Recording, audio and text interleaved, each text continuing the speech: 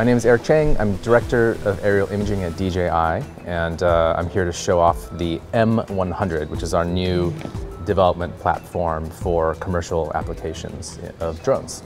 This is it's really a development platform. I mean, we sell it as a kit. It has a lot of the technology we've developed for Inspire and Phantom kind of bundled into it, as well as a brand new flight controller called the N1. And it's really made to allow people to build solutions for problems. So we're seeing a lot of interest in industry, of course, because drones can offer such amazing efficiency gains and enable people to do things they couldn't do before. And so we wanted to have a platform to allow people to really experiment to see what they can actually do with these things. A lot of the integration that we put into products like the Inspire 1 do exist in the M100. So you can just put the Inspire camera on, it talks to DJI Pilot, which is our standard app, but much more is exposed. So after you put it together, you'll find that LightBridge is in there, of course, but now HDMI, analog video, these ports are exposed, so you can actually pipe those signals through to DJI Pilot. So if you wanted to put a thermal camera on or near-infrared camera on, you could do that yourself. Now, the other thing is that almost every part of the system has been exposed to the outside world via APIs. So our SDK, our software development kit, is much more advanced in the M100. And of course, it also supports Inspire 1 and Phantom 3. So those three products kind of use the same family of SDKs. And what we've done here is just break the parts out so that you can use them either as part of the M100 or, of course, in your own builds even with third-party gear. Now, the thing that you see here that is not on any of the other platforms is called guidance. And that's this bar you see here. So on all four sides of the M100, you'll see the stereo camera and ultrasonic send and receive. There's also one on the bottom of the unit.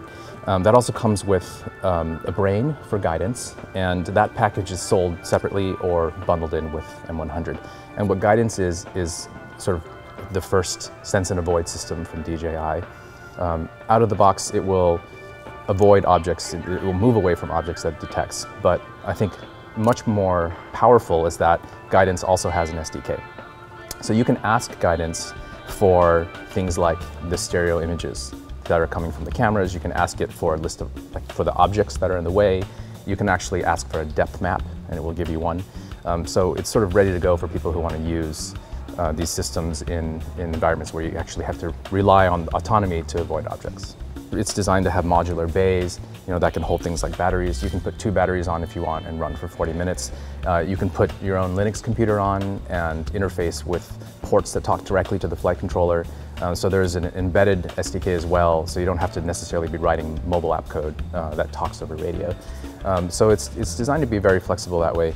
At the moment, our developer connections are all by registration, so you do have to register at dev.dji.com, and we're still doing 2 levels of registration, one for essentially read-only access and one for the ability to control the aircraft. So we want to know who is using our code so that it's harder for people to do it maliciously, for example, and that seems to be working so well, pretty well so far. We've had a ton of people who are interested.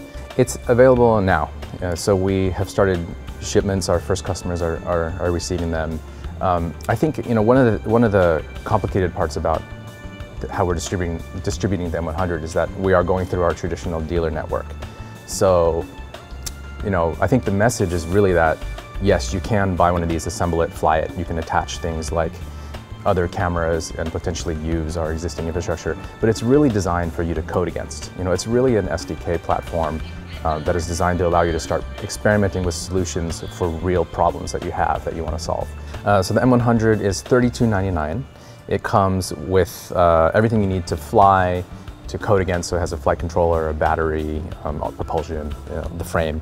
The optional components are guidance, so that does not come with it, and that's $9.99. Camera and gimbal, we're not sure which camera and gimbal you'll put on it, so that's sold separately as well. There's also, going forward, going to be probably a video encoder and a computer, these sorts of things, like other components that you can put on it. So it's really designed for you to put your own things on.